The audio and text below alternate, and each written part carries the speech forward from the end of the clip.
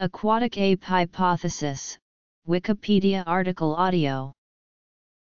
The aquatic ape hypothesis, also referred to as aquatic ape theory and more recently the waterside model, is the idea that the ancestors of modern humans were more aquatic.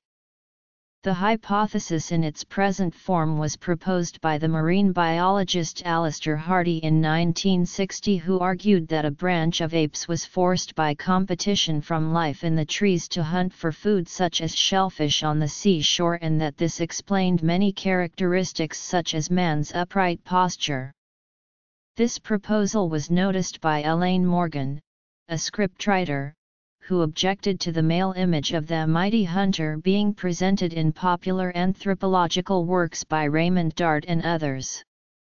While her 1972 book The Descent of Woman was very popular with the public, it attracted no attention from scientists, who saw no way of testing assertions about soft body parts and human habits in the distant past. Morgan removed the feminist polemic in several later books, and her ideas were discussed at a 1987 conference devoted to the idea. Her 1990 book Scars of Evolution received some favorable reviews, but the thesis was subject to scathing criticism from the anthropologist John Langdon in 1997, who characterized it as an umbrella hypothesis and argued that the hypothesis is not more parsimonious than simply rejecting the hypothesis. History. The Hardy/Morgan hypothesis. Though much of the relevant mainstream academic community ignored or derided the proposal, a few academics in the last 15 years have conducted research at least in part inspired by AW. Scientists supportive of AW have published research that indicates that at some point in the last 5 million years humans became dependent on essential fatty acids and iodine, which are found in abundance in sea resources. Efficient function of the human brain requires these nutrients. The entirety of the aquatic ape proposal remains highly controversial, and is more popular with the lay public than with scientists. The German pathologist Max Wessenhofer discussed in 1942 various human characteristics that could have derived from an aquatic past, quoting several other authors who had made similar speculations.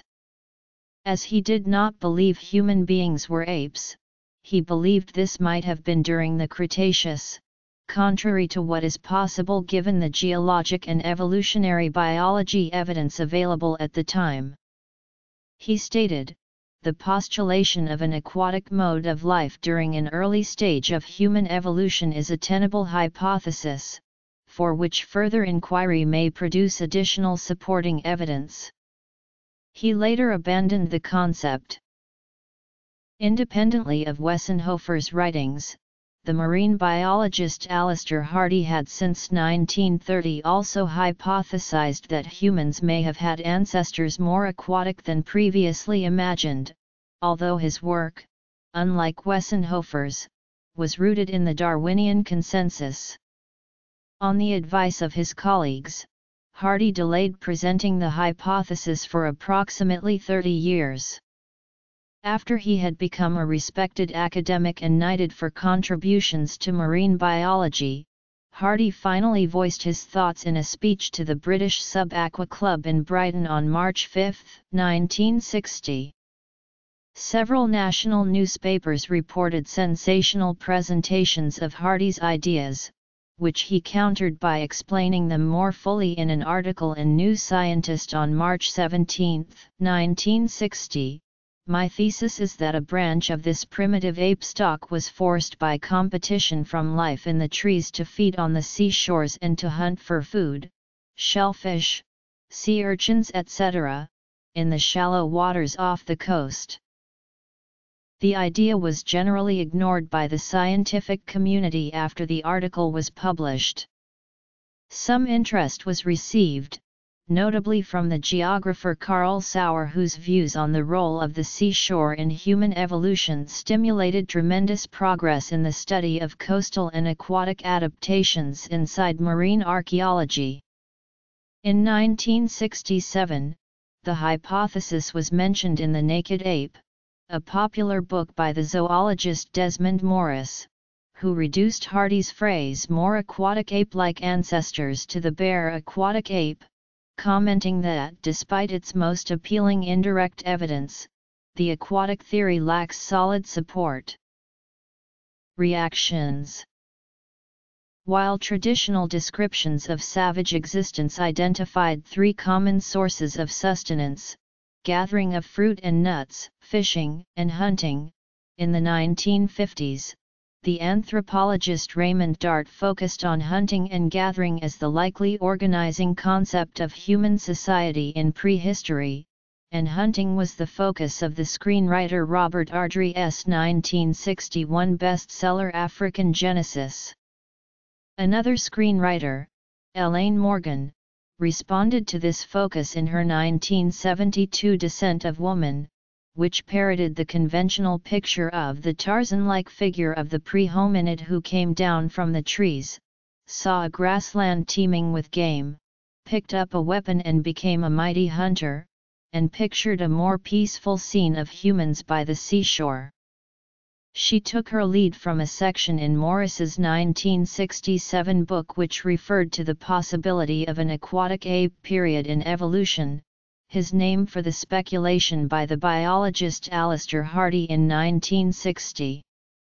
When it aroused no interest in the academic community, she dropped the feminist polemic and wrote a series of books: The Aquatic Ape, The Scars of Evolution, The Descent of the Child, and The Aquatic Ape Hypothesis, which explored the issues in more detail. Hardy's hypothesis as outlined in The New Scientist was silence and opposition. Hardy argued a number of features of modern humans are characteristic of aquatic adaptations. He pointed to humans' lack of body hair as being analogous to the same lack seen in certain other marine mammals, such as the whale and the hippopotamus, and noted the layer of subcutaneous fat humans have that Hardy believed other apes lacked, although it has been shown that captive apes with ample access to food have levels of subcutaneous fat similar to humans. Additional features cited by Hardy include the location of the trachea in the throat rather than the nasal cavity, the human propensity for front-facing copulation, tears, and eccrine sweating, though these claimed pieces of evidence have alternative evolutionary adaptationist explanations that do not invoke an aquatic context. Hardy additionally posited that bipedalism evolved first as an aid to wading before becoming the usual means of human locomotion, and tool use evolved out of the use of rocks to crack open shellfish. These last arguments were cited by later proponents of AW as an inspiration for their research programs. Morgan summed up her take on the hypothesis in 2011. Academics who have commented on the aquatic ape hypothesis include categorical opponents who reject almost all of the claims related to the hypothesis. Other academics have argued that the rejection of Hardy and Morgan is partially unfair given that other explanations which suffer from similar problems are not so strongly opposed. A conference devoted to the subject was held at Valkenburg, Netherlands in 1987. Its 22 participants included academic proponents and opponents of the theory and several neutral observers headed by the anthropologist Vernon Reynolds of Oxford University. His summary at the end was: positive reactions as part of broader critiques of paleoanthropology. Overall, it will be clear that I do not think it would be correct to designate our early hominid ancestors as aquatic. But at the same time there does seem to be evidence that not only did they take to water from time to time but that the water was a habitat that provided enough extra food to count as an agency for selection. Reactions of Hardy and Morgan. The has received little attention from mainstream anthropologists and paleoanthropologists. It is not accepted as empirically supported by the scholarly community, and has been met with significant skepticism.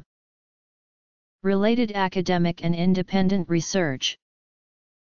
In a 1997 critique, anthropologist John Langdon considered the under the heading of an umbrella hypothesis and argued that the difficulty of ever disproving such a thing meant that although the idea has the appearance of being a parsimonious explanation, it actually was no more powerful an explanation than the null hypothesis that human evolution is not particularly guided by interaction with bodies of water. Langdon argued that however popular the idea was with the public, the umbrella nature of the idea means that it cannot serve as a proper scientific hypothesis.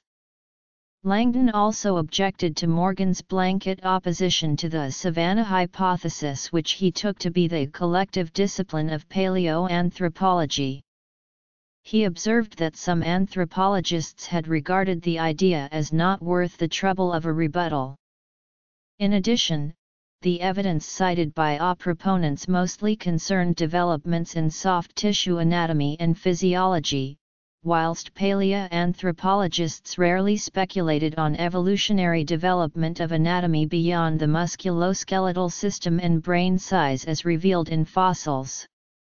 After a brief description of the issues under 26 different headings, he produced a summary critique of these with mainly negative judgments. His main conclusion was that the was unlikely ever to be disproved on the basis of comparative anatomy, and that the one body of data that could potentially disprove it was the fossil record.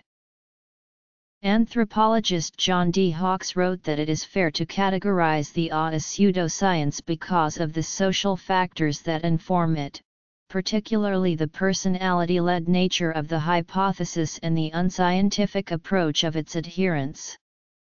Physical anthropologist Eugenie Scott has described the aquatic ape hypothesis as an instance of crank anthropology akin to other pseudoscientific ideas in anthropology such as alien-human interbreeding and Bigfoot. Weighting and bipedalism. In The Accidental Species, Misunderstandings of Human Evolution, the Nature editor Henry G. remarked on how a seafood diet can aid in the development of the human brain. He nevertheless criticized the because it's always a problem identifying features that humans have now and inferring that they must have had some adaptive value in the past. Also, it's notoriously hard to infer habits from anatomical structures. Popular support for the has become an embarrassment to some anthropologists who want to explore the effects of water on human evolution without engaging with the which they consider emphasizes adaptations to deep water conditions. Foley and Lahr suggest that to flirt with anything watery in paleoanthropology can be misinterpreted, but argue there is little doubt that throughout our evolution we have made extensive use of terrestrial habitats adjacent to fresh water, since we are, like many other terrestrial mammals, a heavily water-dependent species. But they allege that under pressure from the mainstream, supporters tended to flee from the core arguments of Hardy and Morgan towards a more generalized emphasis on fishy things. Paleoanthropologists Alice Roberts and Mark Maslin published a critique of the in the newspaper, which they also published online, dismissing it as a distraction from the emerging story of human evolution that is more interesting and complex, adding has become a theory of everything that is simultaneously too extravagant and too simple. They were responding to two BBC radio documentaries on the waterside ape made by David Attenborough and aired in September 2016, in which consideration was given of a move towards mainstream acceptance for the in the light of new research findings. Scientists interviewed about their research programs included Kathleen Stewart and Michael Crawford, who had published papers in a special issue of the Journal of Human Evolution on the role of fresh water and marine resources in the evolution of the human diet, brain, and behavior. Philosopher Daniel Dennett, in his discussion of evolutionary philosophy, commented, "During the last few years, when I have found myself in the company of distinguished biologists, evolutionary theorists, paleoanthropologists and other experts, I have often asked them to tell me, please, exactly why Elaine Morgan must be wrong about the aquatic theory. I haven't yet had a reply worth mentioning, aside from those who admit, with a twinkle in their eyes, that they have also wondered the same thing." He challenged both Elaine Morgan and the scientific establishment in that both sides are indulging in adaptionist just-so stories. Along the same lines, historian Erica Lorraine Millam noted that independent of Morgan's work, certain standard explanations of human development in paleoanthropology have been roundly criticized for lacking evidence while being based on sexist assumptions. Anatomy lecturer Bruce Charlton gave Morgan's book Scars of Evolution an enthusiastic review in the British Medical Journal in 1991, calling it exceptionally well written and a good piece of science. In 1995, paleoanthropologist Philip Tobias declared that the savanna hypothesis was dead, because the open conditions did not exist when humanity's precursors stood upright, and that therefore the conclusions of the Valkenburg Conference were no longer valid. Tobias praised Morgan's book Scars of Evolution as a remarkable book, though he said that he did not agree with all of it.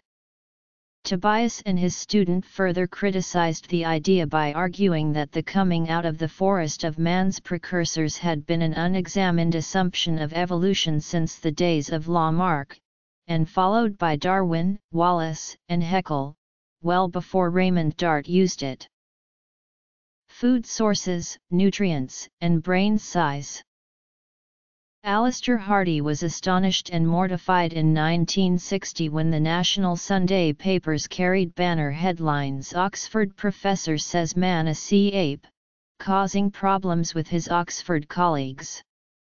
As he later said to his ex-pupil Desmond Morris, "Of course I then had to write an article to refute this, saying no, this is just a guess, a rough hypothesis, this isn't a proven fact. And of course we're not related to dolphins." Diving behavior and performance. Elaine Morgan's 1972 book Descent of Woman became an international bestseller, a Book of the Month selection in the United States, and was translated into 10 languages. Part of this was related to the growing women's liberation movement, as Morgan's work was inspired by a feminist critique of then-standard anthropological ideas. She assumed that the total lack of response to her book from the academic community was due to the fact that she was an outsider. "The response I had not foreseen was total silence. But in respect of the aquatic theme, that is what I got from them, and with few exceptions still get. That kind of silence is a virtually unbeatable strategy." Morgan removed the polemics and rewrote the scientific part, publishing it as The Aquatic Ape 10 years later, but it did not gain more acceptance from scientists. Although the general reaction to Hardy and Morgan's proposals was silence by the relevant academic community, there have been over the last decades some academics who were inspired by proposals, even to the point of pursuing particular lines of research on its basis. Some of the academics and professional scientists who have supported the include Michael Crawford, professor and director of the Institute of Brain Chemistry and Human Nutrition at Imperial College London, his former postdoctoral researcher, Stephen Cunnan, now Professor of Medicine at University de Sherbrooke, Erika Shigate, Professor of Environmental Physiology at Mid-Sweden University, and Kathleen M. Stewart, Section Head of Paleobiology at the Canadian Museum of Nature. After reviewing 30 different explanations of bipedalism, evolutionary biologist Carsten Niemitz proposed a shore-dweller hypothesis of wading, though distancing himself from the He records 10 monkey and ape species, including chimpanzees and gorillas, who have been observed wading on 2 feet. Niemitz's hypothesis places the wading bipedalism of hominids as occurring in the late Miocene. Other researchers, including proponent Algis Koulioukas, performed experiments to measure the comparative energy used when lacking orthograde posture with using fully upright posture. Although it is harder to walk upright with bent knees on land, this difference gradually diminishes as the depth of water increases and is still practical in thigh-high water. In a critique of the Henry G. questioned any link between bipedalism and diet. G. writes that early humans have been bipedal for 5 million years, but our ancestors' fondness for seafood emerged a mere 200,000 years ago. Bibliography. In their 1989 book The Driving Force, Food, Evolution, and the Future, Michael Crawford together with co-author David Marsh wrote about the connections they saw between nutrition and human evolution, and in particular claimed that omega-3 fatty acids were vital for the development of the brain. A branch of the line of primitive ancestral apes was forced by competition to leave the trees and feed on the seashore. Searching for oysters, mussels, crabs, crayfish, and so on, they would have spent much of their time in the water, and an upright position would have come naturally. Crawford and Marsh argued that the norm of brain size seen in small and aquatic mammals is similar to humans, and they further opine that other primates and carnivores had lost relative brain capacity. Reviewing their book for The New Scientist, biologists Caroline Pond and Dick Colby were highly critical, saying that the work provided no significant new information that would be of interest to biologists, and that its style was speculative, theoretical, and in many places so imprecise as to be misleading. According to Crawford, the evolution of a large brain on the savannas of Africa was impossible. The only way it could have happened was with the resources of the marine food web, which initiated the growth and development of the brain in the first place. A group of evolutionary nutritionists and paleontologists led by Cunnan, Stewart, and Crawford published works arguing a correlation between aquatic diet and human brain evolution in their shore-based diet scenario, acknowledging the Hardy/Morgan's thesis as a foundation work of their model. They describe problems in landlocked communities as being supportive of with reports of cretinism in the Alps since the 18th century and widespread goiters in parts of Africa, which is only prevented by the addition of iodine to diets. According to Cunnan, without the availability of iodized table salt, non-coastal habitats do not provide foods rich enough to meet human iodine requirements. Evidence supports aquatic food consumption in Homo as early as the Pliocene, but its linkage to brain evolution remains controversial. What has been lacking has been the paleontological evidence that early humans consumed fish in significant amounts earlier than tens to hundreds of thousands of years ago. Part of the problem has been the avoidance of taphonomic bias by researchers. Most hominin fossils occur in marginal lacustrine environments, and the presence of fish remains is therefore no proof of fish consumption. Fish bones often decompose so that special tests are required to detect them. The archaeological record of human fishing and coastal settlement is fundamentally flawed due to post-glacial sea level rise. Aside from working as a professor, Chagate is also an experienced scuba and free diver whose research centers around human diving abilities. She suggests that such abilities are consistent with selective pressure for underwater foraging during human evolution, and discussed other anatomical traits speculated as diving adaptations by Hardy/Morgan. John Langdon suggested that such traits could be enabled by a human developmental plasticity.